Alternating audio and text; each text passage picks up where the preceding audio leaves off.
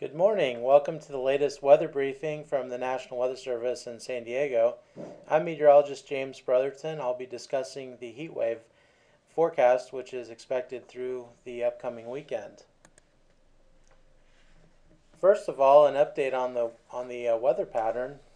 A massive ridge of high pressure currently centered over the central United States will gradually expand to the west, and it should be centered over Southern California by Saturday. It's interesting to note this is the same weather system that's currently causing extreme heat across the middle of the United States. As this system builds over California, inland locations will see temperatures rise as much as 10 degrees above normal, especially on Friday and Saturday. Subsequently, heat alerts have been issued for much of the region, and here is the latest map of heat alerts. As you can see, the heat advisory areas are in orange, and those areas are across inland portions of San Diego, Orange, Riverside, and San Bernardino counties.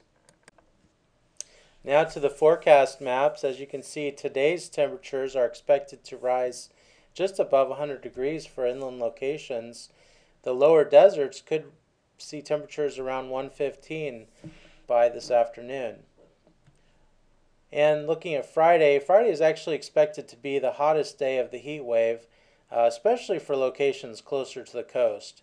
And on Friday we'll see valley locations, especially the Inland Empire, could see temperatures up to 110 and temperatures up to 117 in Palm Springs. Saturday we'll start to see temperatures cool down a bit near the coast, but inland locations will remain excessively hot.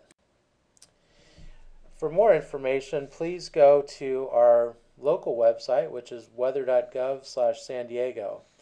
On our site, you can also find heat and beach safety information at these links displayed here. Well, thank you again for watching this latest weather briefing.